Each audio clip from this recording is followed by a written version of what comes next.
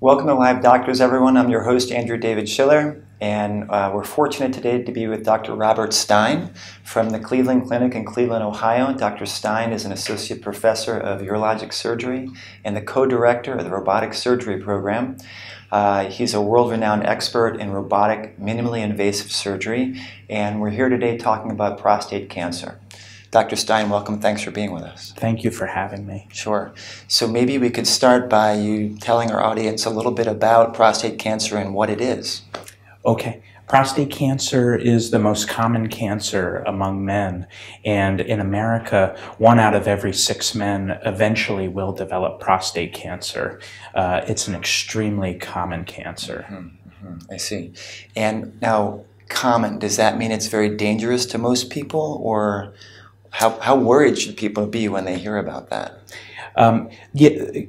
Prostate cancer can be very aggressive, and it can have or can cause death. It can cause metastatic disease or spread. It can cause pain, especially bone pain. So it is it can be a major problem. Some of the nicer points of prostate cancer are that it can be slow growing, and we think that that some prostate cancers are relatively, the word we use is indolent, or grow so slowly that perhaps they won't affect the lifespan of the person, that they'll have some other problem far before prostate cancer will take them. Right, right. It's one of the challenges with prostate cancer because it is difficult to determine which cancers we have to take care of and which cancers perhaps we don't really need to treat, and therefore won't give them a problem in the future. Okay, thanks very much. So the next question would be, who tends to get prostate cancer? Are there particular groups of people in which it's more common? Are there groups of people in which more serious cancers are more common and less serious cancers are more common? Yes. So in general, all men can develop prostate cancer, but especially African American men, it is more common for them to develop prostate cancer, and actually they tend to have more aggressive forms of prostate cancer. So we do historically start screening earlier in African American men. Yes. Is there anything about family history that people should know about in terms of if they've had a relative who's had prostate cancer? Does that give them more risk, or? Yes. Men who have had a first-degree relative, we use that term for a father or a brother who have had prostate cancer before, we do start screening in them earlier as well, because they do tend to develop prostate cancer more commonly. I'm wondering if you could tell our listeners and our viewers, what kind of symptoms might someone have that would lead them to be concerned they should go get checked out? Would a person actually get symptoms of prostate cancer that they should worry about? Or is it more of something that gets screened based on just the age or the demographic variables of the person? Yes, prostate cancer can cause symptoms such as difficulty with urinating, also bone pain, but the problem is that these are usually very late stages when the prostate cancer becomes very aggressive and spreads or metastasizes. The difficulty at that point is treating the prostate cancer. We have many medications and ways to put the cancer into remission as much as possible, but it's very difficult to cure the cancer at that point. So the difficulty is we need to find these cancers early, and the cancer at an earlier stage has no symptoms whatsoever. I see. This has led us to start screening routinely in men, and we've done that so far with the PSA test. It's a blood test, and hopefully if the PSA test is high, then we know that that man is more likely to have prostate cancer, and then we can start to check with biopsies whether the man does have prostate cancer. So the key, and I think I do see patients in the office who say, well, I don't have any symptoms, but you have to remind them or explain that, well, when these cancers are curable, it's early before you have symptoms. So, very important point. Yeah, thank you. So Dr. Stein, we've been talking about prostate cancer and the importance of screening to actually detect it, because symptoms are not a good way to know whether a person has prostate cancer. So when we're talking about screening, tell us more about the different tests that are used for screening, and can that distinguish between cancers that are aggressive versus ones that are less aggressive and less dangerous? And are there particular people who should get screened, and at what age or what point in life should they get screened? Yes. So again, our typical screening test has been the PSA blood test. Historically, we've been starting that at the age of 50. More recently, over the last few years, there has been some controversy about whether screening is necessary, whether it is helpful, but the American Urological Association, which is our main urologic association in America, has suggested that between the ages of 55 and 70, at the very least, men should undergo screening. There is a reasonable thought that perhaps we should screen even a little bit earlier than the age of 55. Some suggest that maybe getting a baseline PSA test or sort of an initial test to kind of see if this gentleman or if a person is more likely to develop cancer at a younger age, maybe at the age of 40 or 45, instead of waiting all the way till 55. But there is a significant amount of controversy about when exactly to start screening. I strongly think that screening is helpful. It is, I think, a very necessary thing to prevent more aggressive cancers in our population. Okay, thank you. And so the first test is the PSA, which is my understanding is the prostate-specific antigen. It's a protein that is produced by the prostate. And if I'm understanding correctly, it's more abundant in someone who has prostate cancer. So we get a higher level. Is that right? Correct. Yeah. Yes, we do. If the PSA is too high, then that suggests that the man may have a higher likelihood of having prostate cancer.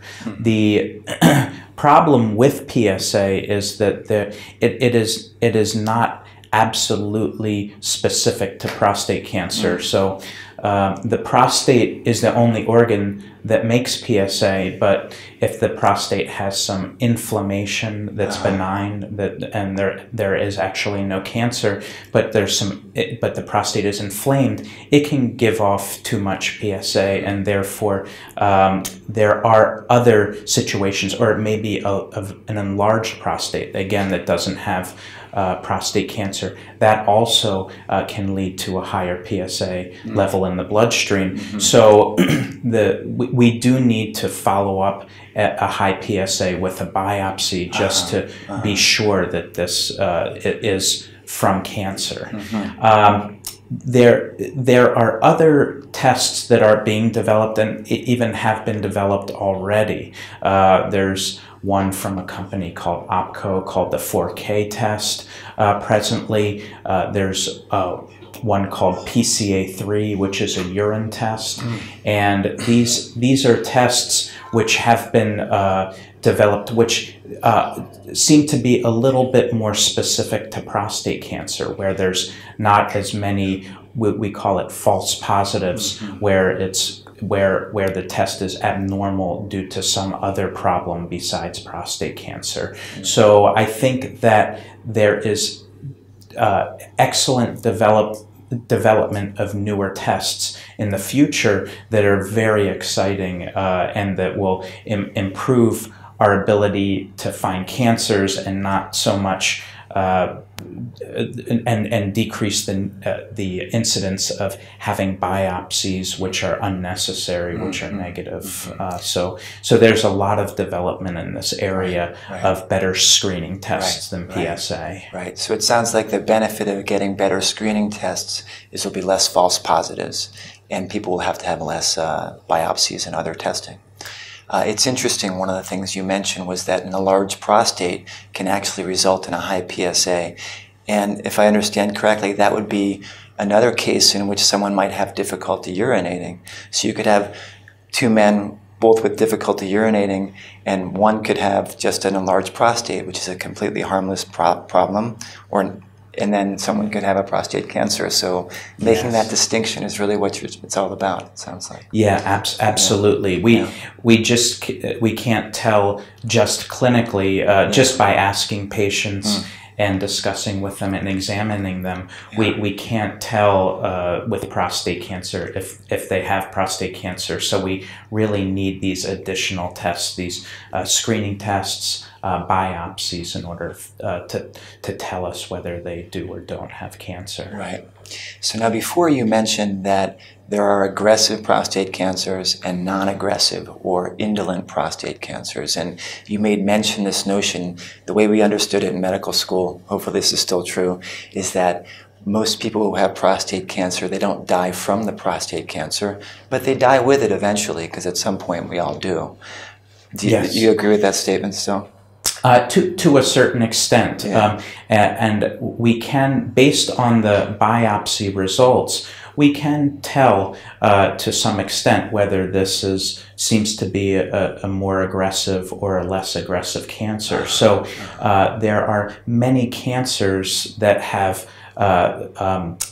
pathological findings. So essentially, the way that the cancer cells look under the microscope, we can tell that they don't look very aggressive, and we're becoming much better in those patients of saying to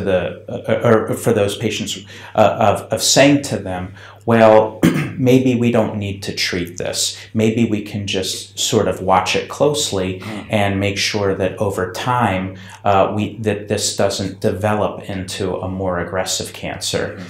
Meanwhile, there are some other cancers that, based on how the cells look under the microscope, we can tell that these are very aggressive cancers and probably have a high likelihood of eventually spreading or metastasizing.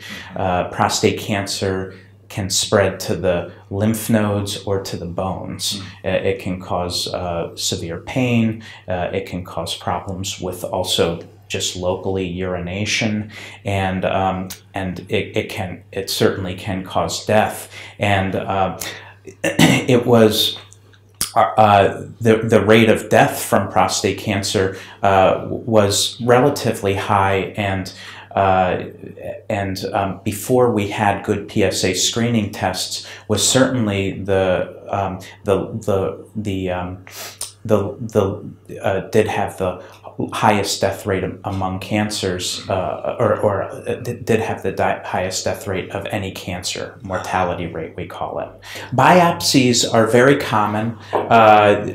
We can do them just in the office, just with local anesthesia, so we don't have to put people to sleep. We don't have to put people under sedation. It's quite a minor procedure, very comfortable. So the concern about the biopsy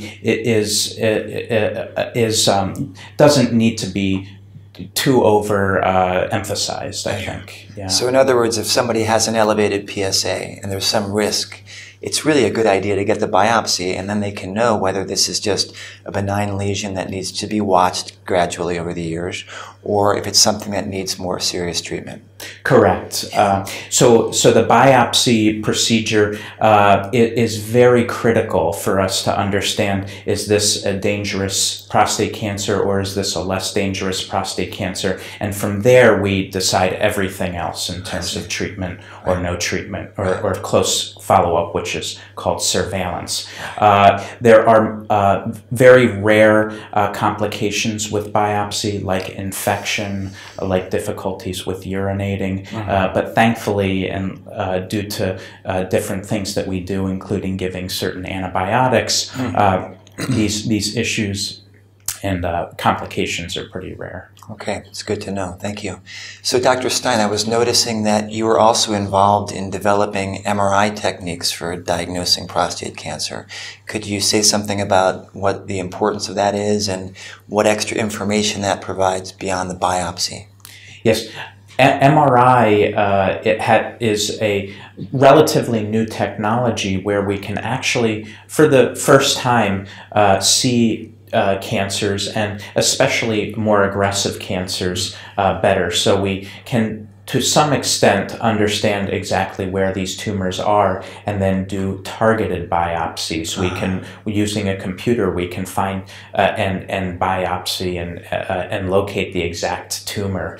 Also, it's more possible with this technology that eventually, hopefully, we'll be able to just burn or freeze the tumor and do what we call focal therapy, where we don't have to remove the whole prostate and we don't have to radiate the whole prostate. So MRI is one of the more exciting areas that's developed. So if I understand that correctly, what you're saying is that the MRI lets you get a more clear picture of exactly the shape of the abnormal cells or the area that seems like it's abnormal, and from the shape of it, you can get a clearer direction about how to either biopsy it or how to treat it, or even how aggressive it is based on the shape of the growth that's there. Yes, that is true, and it's really revolutionized over the last 3 or 4 years how we manage and diagnose prostate cancer.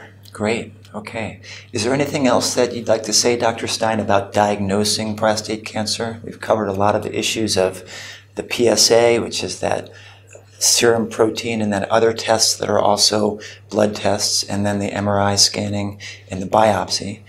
Is there anything else about diagnosis that our listeners would want to know?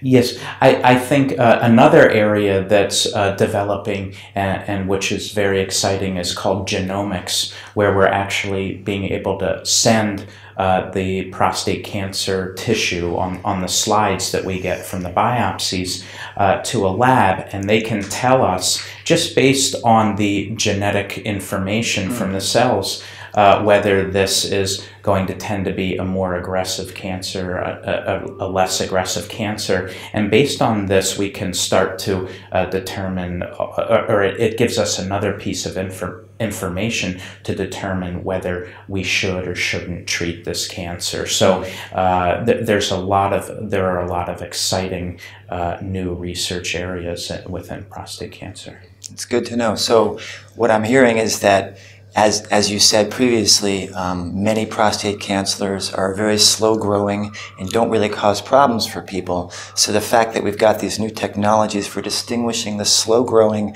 not dangerous cancers from the more fast growing, potentially dangerous cancers is a real boon to taking care of people and giving them the best care. Correct. And maybe even reassuring for someone who's got a diagnosis that many people don't even go on to develop an aggressive cancer, and they live their whole life out with an unaggressive cancer that's just sitting there. Yes, and in fact, this is the area of greatest development. And it's sort of the thing that we've needed all of these years is we need a crystal ball to know, well, is this man's cancer, is it going to cause problems in 20 years, or is it going to not cause any problems whatsoever in 20 years? And we're with MRI, with genomics, with other new burgeoning area research and developments, we're starting to develop that crystal ball to know what's going to happen now, 5 years, 10 years in the future. Amazing, amazing. Dr. Stein, thanks so much for that overview of what is prostate cancer and how we diagnose it and who gets prostate cancer and how to distinguish dangerous cancers from less dangerous cancers. Let's talk about treatment now. And I would imagine in talking about treatment, we're talking about that smaller number of people who actually have an aggressive cancer that through the various technologies we've figured out this needs treatment. So please tell our viewers something, an overview about treatment, and then we can drill down into some more details about that. Correct. So, yes, first of all, again, we are doing more active surveillance or watching men who potentially have less aggressive cancers that may not be life-limiting. But if we do find that this is a moderately or more aggressive prostate cancer, then we would suggest that they get the cancer treated. For now, the more common treatments are all whole gland. So we treat the entire prostate. We don't just go after the prostate tumors, because prostate tumors are very difficult to identify. MRI is making it a little bit easier for us to see these tumors, but we can't be sure that there are other tumors, other prostate cancer tumors in other parts of the prostate that we just can't see. So we do treat the whole entire prostate. The more common ones available in America are surgery, removal of the prostate, or radiation. There are a little less common treatments such as cryotherapy, which is freezing of the prostate, and there's a new one that has just been introduced called HIFU, or high intensity ultrasound, and that involves burning of the prostate. So there are different pluses and minuses, side effects with each of these treatments. And in most men, there's not really a right answer in terms of the treatment. So it's a really individual discussion with the urologist as to what treatment seems to be best for that man, and what his wishes and goals are, and what the urologist suggests might be the best option. I hear. So it sounds like there's different approaches, and it's really individualized, and the patient and the urologist together hopefully can have a good relationship and a good conversation to figure out what's most appropriate in that particular circumstance. Correct. When I talk to men, it's a difficult discussion. If there was only one good option and a lot of other not so great options, then it would be a much more difficult discussion, or much less difficult discussion. Yeah, sure. But all of these options have certain benefits, certain downsides. So it's not the easiest, and it takes some time. I understand. The outcomes with prostate surgery treatment. What kind of outcomes, what kind of cure rates are we looking at? I imagine it depends on the stage of the cancer, how far along it is, how aggressive it is, but perhaps you could talk a little bit about that, about how successful are we in actually dealing with the prostate cancer so that it doesn't come back, or it doesn't come back for a long time. Right. Certainly we're not perfect in terms of treatment, in terms of curing the prostate cancer, but cure rates are quite good, and it very much depends on when we find the prostate cancer. If we can find it at an earlier stage where it's less aggressive, then we do have a very high likelihood of cure, maybe upwards of 90 to 95%.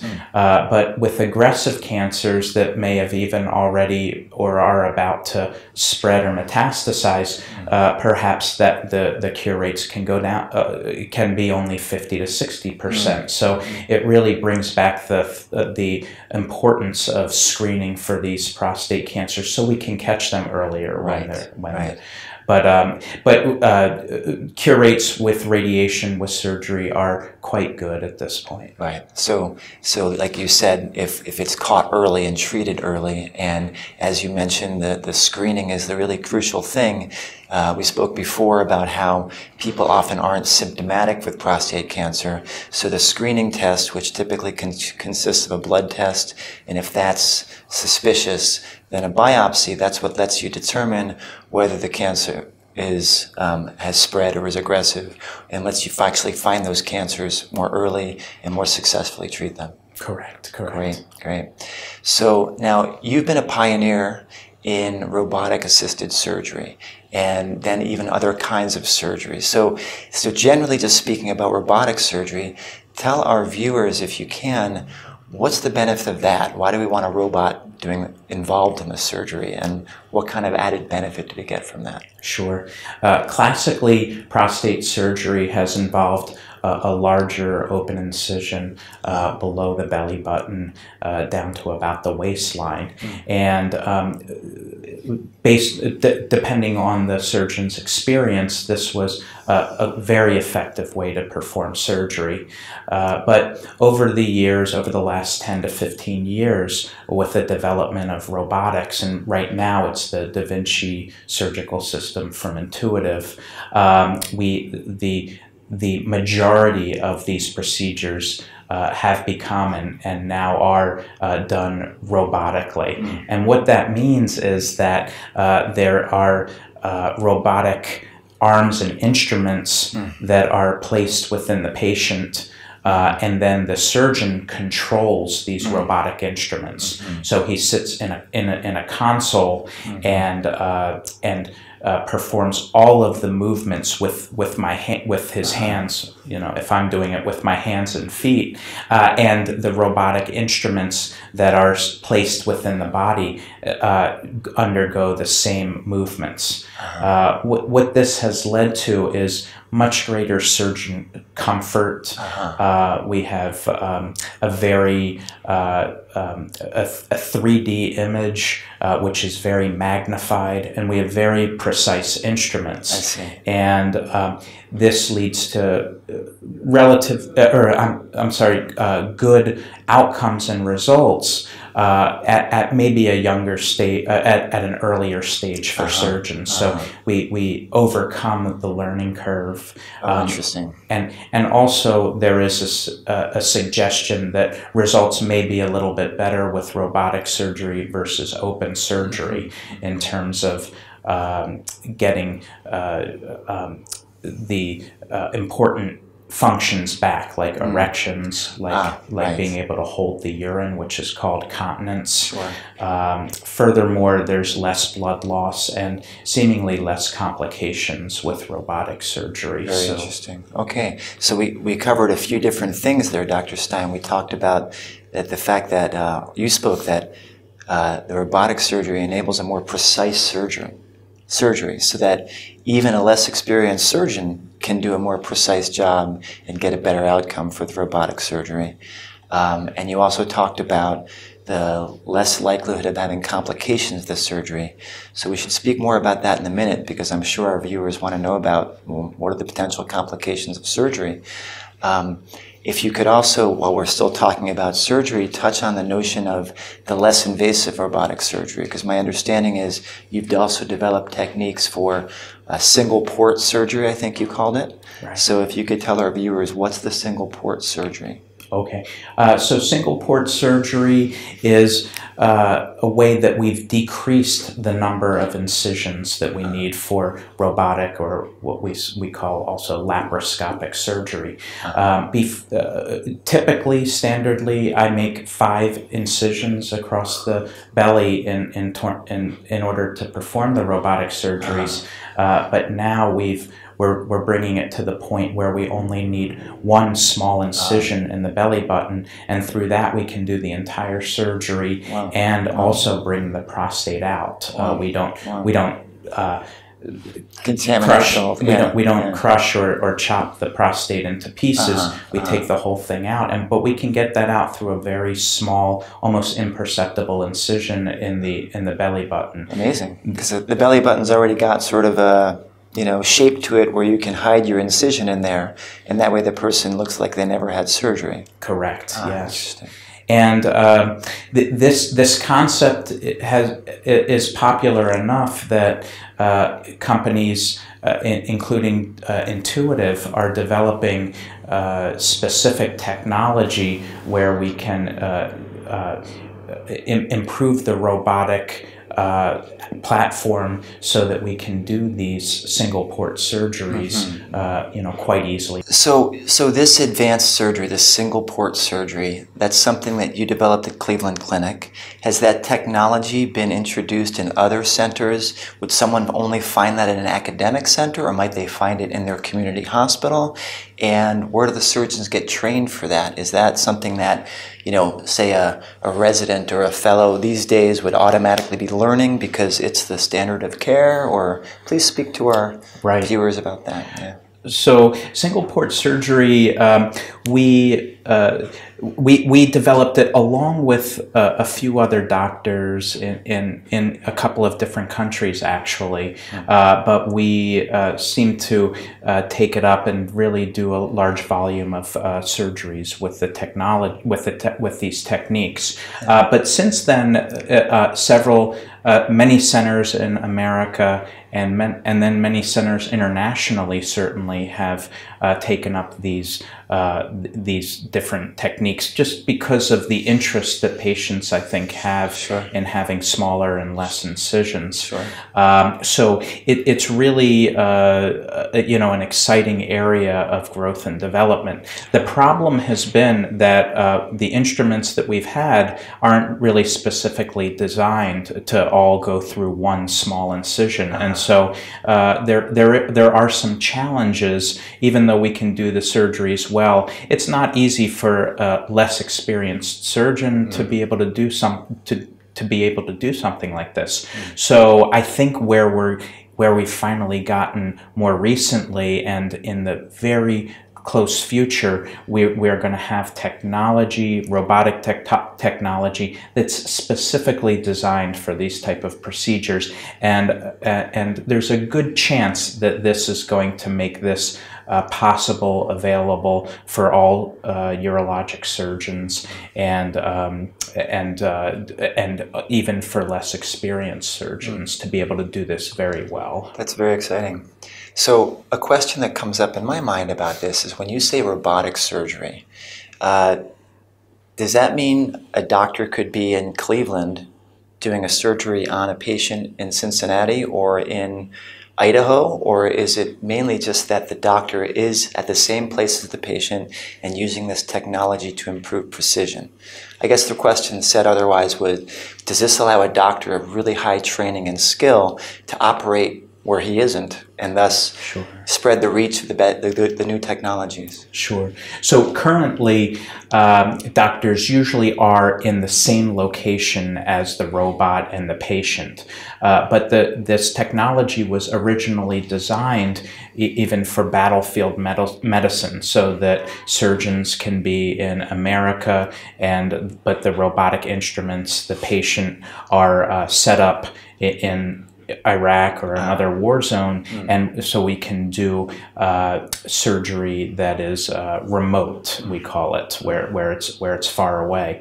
So I think with the development of better cables, communication cables, the internet, improvements with the internet, and decreases in costs with that, I think over time it will be more possible to have the surgeon in Cleveland and the patient in another location, so that perhaps even more experienced surgeons can do surgeries without the patient having to travel. Amazing, amazing.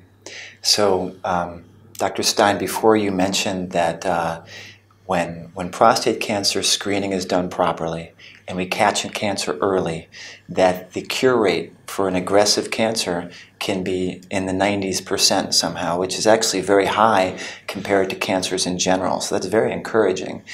The question that I imagine a lot of our viewers might be wondering would be, okay, so suppose I have a prostate cancer that's aggressive and I need surgery. What kind of complications could I have from surgery? And I imagine it might be different for the different kinds of surgery, be it the traditional surgery versus the robotic surgery versus this single port surgery that you recently developed. Can you speak to that? Sure. So it absolutely needs to be kept in mind that these surgeries can have their downsides. There's immediate issues like bleeding or infection, which are quite rare, thankfully. But the major issues that I think people need to keep in mind are that there are sexual side effects to any of these treatments, be it radiation, surgery, and what that entails is that men can lose their erection, the possibility of having erections, but they have to wait, they have to be patient, and there is a good chance that they can get the erections back again with time.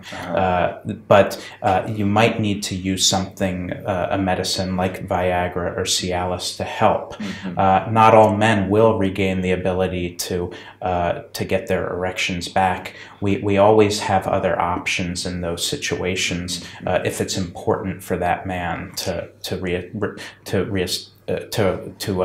get the erections back. Sure. The other issue is urinary continence. So I would say most men after surgery, they do leak urine and they have to wear pads.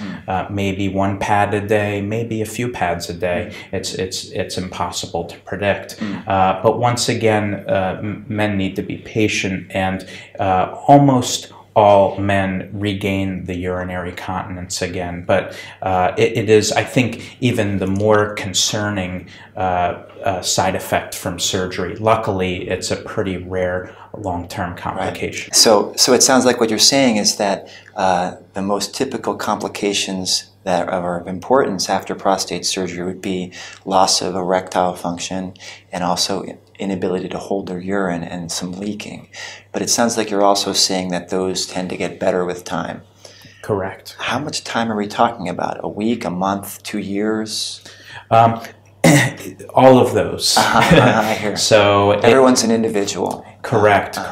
So some patients right after the surgery are continent. They don't have problems. Other patients, it can take up to 6 months, maybe a year to regain their continence. And it steadily improves over that time, but it can take some time.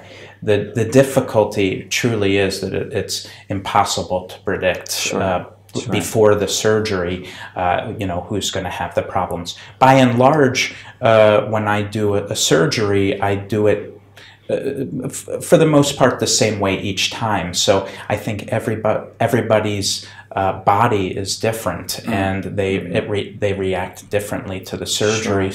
We just have to. I do tell men, please be patient. There is a very high likelihood that things are going to come back to where we want them. Right. Yeah. So you mentioned that the urinary incontinence after surgery usually comes back. It can take time. We don't know how long it will take. Correct.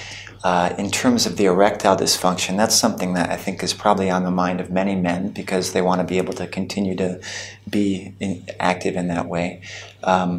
Is there any data that show us how frequent it is that someone loses their erectile dysfunction, and if there's data about how many men actually recover it after, in the months or years after the surgery? Correct.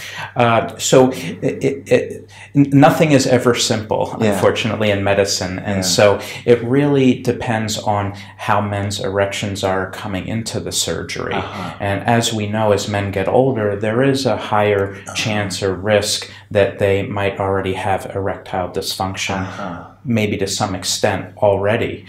So if men come into the surgery with very good erections, and we can do what we call a nerve-sparing surgery, where we try to preserve the nerves that help with the erections and just take out the prostate, then I think it's true that we can get the erections back in up to 80% of cases. So the results can be excellent even for the erections, but at the same time we have to be realistic, and if the cancer is more aggressive and we have to sacrifice some of the nerves that help with the erections, or if the man doesn't come in with perfect erections, then we have to be more realistic that there is a higher chance that we won't get the erections back with time.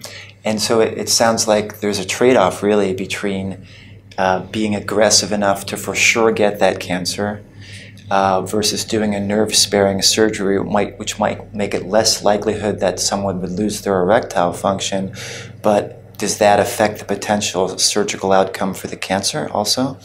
It does, but that's our job as surgeons to tailor the surgery specifically for that patient. So if the patient has poor erections and a somewhat aggressive cancer, then we don't want to perform the nerve-sparing surgery because then it leaves him more likely to have cancer return or for us not to cure the cancer. Whereas somebody with excellent erections who has a less aggressive prostate cancer, we can be a little bit more aggressive about saving the nerves and give us a much better chance of maintaining those erections with time. Yeah, so that's where your experience and training comes in to make those distinctions. Yes, all urologists. Sure.